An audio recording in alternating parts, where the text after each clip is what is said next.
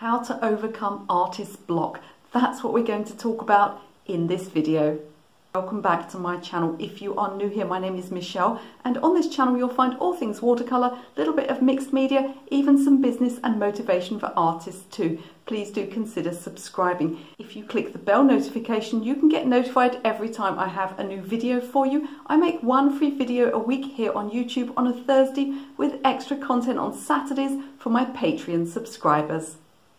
Now, usually on this channel I'm teaching you how to paint, but that's all very well if you can paint. I'm seeing a lot of people recently, particularly on Facebook groups, in my own Facebook group and on other Facebook groups on the internet and in art forums, say that they just can't get started. There's a real problem at the moment, it seems to me, with artist block. I don't know if it's because more people are at home, more people have taken up painting, or perhaps some people have been unwell and they're having a bit of a break and trying to get back into their painting. So being unable to paint is a really, really strong problem for a lot of amateur artists. Now, of course, professionals can get hit by artist block too, but it's less likely to happen to us, and that's because we often have deadlines and we've often been paid for work up front. We almost don't have the luxury of being able to sort of stop and think about emotions. We just have to get on with the work. But that's no help to you if you're suffering from artist block. So what I'm going to do in this video is I'm going to give you some solutions that have worked for me in the past and also that work for my students. Now, when I first started painting myself, I was a single parent, and the only time I really had available to me to paint was in the evenings. Now, feeling sleepy wasn't an issue because I'm hyperactive. I never sleep. I literally never sleep. But the light levels were a problem, and I kept buying things. I'd buy sort of daylight lamps and special bulbs and things and try and sort out the light levels. I couldn't get the hang of it. In the end, I just said to myself, well, do you know what? I can't paint after the natural light has gone. That's just the way I am. Well, fast forward a few years, I became a professional and I started planning my first solo exhibition. And 3 weeks to go, of course, I'm always last minute because I'm always taking on too much stuff. 3 weeks to go, I didn't have enough work. Well, do you know what? An amazing thing happened. Suddenly, I could paint at 2 a.m. with very, very poor light conditions. So there's an ideal of perfectionism that we all try and live to. You know, I can't paint unless this is in place and I can't paint unless that is in place. So in this video, I'm going to give you lots and lots of solutions that are going to get you not only out of that sort of psychological headspace, but also give you some practical solutions that you can implement to get yourself painting again, because that's why we're here, to do more painting. So let's talk now about some practical ways of overcoming that artist block. And the first one I have for you is to return to your favourite subjects. Now, I know what it's like. You end up painting the same thing over and over again. You just want to do something different. You know, if you find that you're always painting flowers, or you're always painting cats or dogs or houses or whatever it is that you tend to go back to time and time again, you want to move away from that. You want to find something new. But what can happen is you can kind of get in this sort of cycle of being stuck and not knowing what to paint, and then just end up painting nothing at all. So just to get yourself moving again, just to get yourself started again, think about your favourite subject. Think about the thing that you have found easiest to paint, even if you're bored with it, even if you feel like you've painted it too much. If it's the thing that's going to get you painting again, then just go back to your favourite subject, go back to that comfort zone and just pick up your brushes. Now, I talked in the beginning of this video about how artist block can be more of a problem for amateur artists than professionals, and that's because we normally have deadlines. We have people expecting our work to be ready at a certain time. Now, you can implement this in your own life even if you are not a professional artist. I want you to give yourself a commission. Now, I bet there is somebody in your surrounding friends and family, or perhaps somebody you know, that would appreciate either a painting or a handmade card, and I want you to commission yourself. So perhaps you know somebody that's expecting a baby. What could you make them with a painting on that they would really, really appreciate? Maybe a friend of yours is about to hit retirement or about to go on a journey. I want you to think really carefully about somebody that you know who would appreciate either a handmade card or a painting or some other little craft item that you can incorporate your work into, and I want you to commission yourself. I want you to tell yourself what you're going to make for that person and when it needs to be ready, because it's not just financial and time pressure that gets us moving, it's having an end goal. So by having an actual end goal, you'll be more likely to make the painting. And the best thing is you won't have trouble deciding what to paint because you already know what your friend, what your family member would enjoy. So ask yourself, what's their favourite thing? What's their hobby? What's their stage of life? What's happening to them next? What could you make that they would really, really appreciate? Even if you have to have 2 or 3 goes at it, just keep going until it's done. So I want you to give yourself that commission. It's not a paid commission, but it has an end date, it has a goal, and it has a subject that will suit the commission best. So give yourself a commission. Find somebody in your surrounding, friends, family, or acquaintances that you can make something really nice for. They will appreciate it so much, and it will give you a sense of purpose and a reason to pick up your paintbrush. So let me talk now to those of you who have become disheartened with your work recently, and perhaps you think that your work used to be better a few years ago and it's not very good anymore, or perhaps you've just had a few bad paintings in a row and it's put you off continuing. Well, I want to explain to you that progression is not a straight line from A to B. You don't just go up in a nice smooth slope like this. You go up, you do well, and then you do worse, and then you go up, and then you go down, and you go up. It's not a straight line. You will have times when you are painting badly, and you just have to push through those times and just accept that this is what happens. I remember when my daughter was little and I taught her how to tie her shoelaces. I was really pleased, and she was pleased that she could do it, and I thought, well, that's that done. Thank goodness I don't have to do that again. Taught her how to tie her shoelaces, put a tick in the parenting box, job done. But shortly after that, there came a time where for some reason she just had slip-ons and Velcro shoes for about 6 months. And then I got her some more lace-ups, so I give her the lace-up shoes, and she looks at the laces. You've got the laces like this, and she's looking at me like, what is this strange and unusual thing that I have never seen before in my life? And I thought, really? We're here again? I have to teach you again how to tie your shoelaces? It had just gone, she'd forgotten. It's exactly the same with learning anything in life, especially artwork. It is not a progression from being bad at painting to being super at painting with no ups and downs in the middle. So pull out some of your old work, pull out some of the things that you were excited about and pleased with. It can be really difficult, can't it? You look at that old work. I've done paintings in the past that I've really been happy with and thought they were really good, and I look at them sometimes and think, I don't even know how I did that so well. I don't even know that I can do that again. And that's the thing with artistic endeavours. Because you do something once doesn't mean necessarily you can replicate it the next time. Because you write a best-selling novel doesn't necessarily mean that your second novel will be any good. That's why these things are so tough. However, you will increase in consistency with practice. So the more you practice, the more likely you are to produce good work, and the more consistency you'll get in producing that work as well. So if you've had a few pieces of work that just haven't gone very well, you know, it happens to all of us, even professional artists. Sometimes we learn to tie the shoelaces, and then sometimes we forget how to tie the shoelaces. So don't let a few bad pieces of work put you off starting again. Just get started, just do something, see how it goes. If it's no good, move on, do the next one. Because there's nothing that's going to get you to your goal other than practice. And if you're going through a bad time with your painting, just keep going. Trust me, it will not last forever.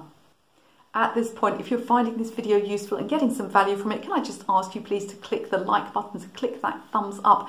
YouTube rewards channels with audience interaction, so if you click like, subscribe, share, or leave me a comment, YouTube will push this video out to more people and my channel will continue to grow. I'm so grateful to all of you who watch me here on YouTube. So let's talk now about those of you who have stopped painting because you are comparing yourself to others. More specifically, you're comparing the speed of your learning and the speed of your improvement, the speed of your artistic improvement to other people. This is so unhelpful, and it's not going to help you get any better at painting. The only thing that will do that is study and practice. Now, in my spare time, and I use the word spare time advisedly, I practice Tai Chi. I go to a club and I practice Tai Chi and Kung Fu.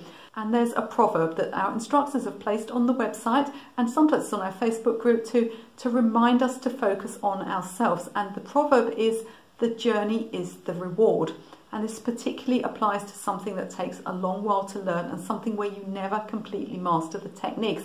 And it was for a long time on the header of our Tai Chi Facebook group. So what does it mean? It means that the practice of Tai Chi, taking part in a Tai Chi class and practicing your Tai Chi, is the reward. It's what gives you the benefit. The reward is not in getting to an end goal, it's not in learning a form. It doesn't matter if I spend an entire class learning one step and the person next to me has learned a whole routine. It doesn't matter, because the Tai Chi has benefited both of us equally. So I want you to get away from the idea that the only thing that matters is the end result of your painting.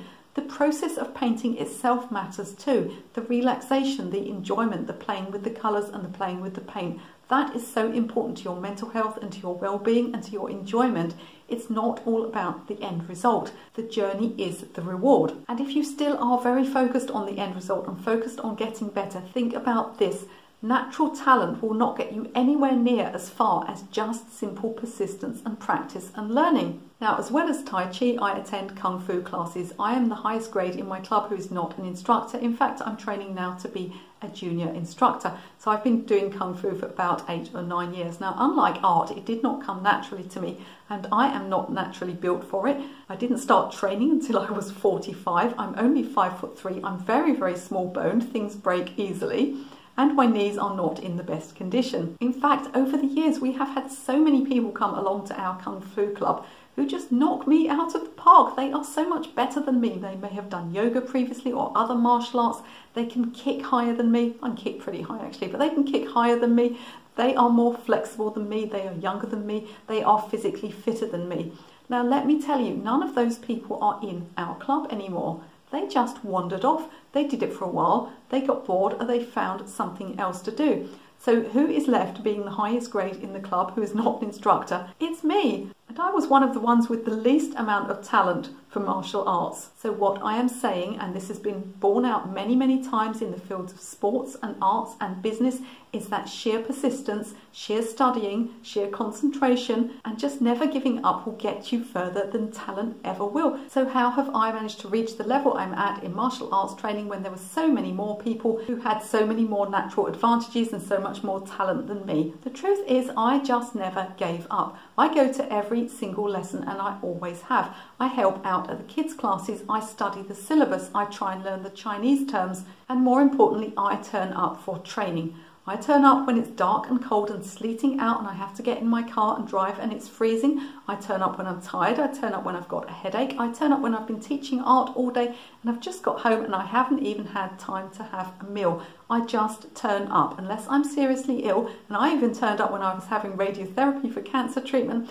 I just turned up at the club and I just kept learning and I just kept training. Turning up for your art and just keeping painting and just keeping practicing and trying to learn as much as you can will get you so much further ahead than anybody with natural talent who just can't really be bothered. Slow and steady wins the race. I've given you one proverb already, but remember the tortoise and the hare as well. So another thing that can make it easy to start painting again is to have a plan. And I don't mean just a plan for the painting, and I will actually be doing a video coming up on this channel where I'm going to give you a step-by-step plan for completing a watercolour painting. You're going to find it really, really useful. I'm going to go through one of my own paintings and tell you how I plan each stage and execute each stage. So that's going to be really useful for you, so don't forget to subscribe if you're not subscribed already. But I'm also talking about the plan for before you start painting. What do you need to put in place to get a painting started? Because if you can take yourself through some simple steps that aren't actually painting, that are just getting ready for painting, then it'll be easier to get started. So I want you to write down everything that you need to do before you start a painting. Do you perhaps have to set up a table? Do you have to get some newspaper put down? Do you have to fill up your water jars? What about setting out your paintbrushes? What about finding your subjects? What about preparing your paper? I want you to actually make a list of all of those things. Now, none of those things are actually painting, but what you'll find is that if you can just make yourself go through those basic steps, and when you get to a point where you think to yourself, I just can't paint anything, I don't know what to paint, I don't know how to start, get that list of steps out and just start with the steps. Start with putting the newspaper on the table. Start with filling up the jam jars with water. Trust me, if you can get those initial steps done, you'll be a long, long way towards starting to paint. Make sure you include things like finding a subject. And if you find that that's the point where you get stuck, you can never find a subject, then just give yourself some kind of random way of selecting. For example, type the word purple into Google and see which images come up, and tell yourself that you'll paint the first good image that comes up. Write down a list of your favourite subjects, cut them up, put them into a bag just like a raffle and pull one out. There are lots of things you can do to artificially help you to choose a subject. Either that or ask someone else.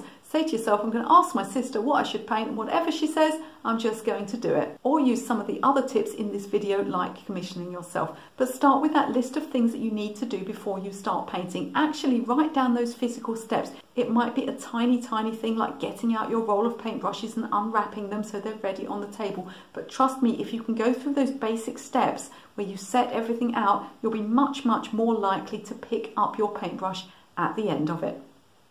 Do let me know in the comments which of these tips you found most helpful, and of course do feel free to share your own tips so we can all learn together.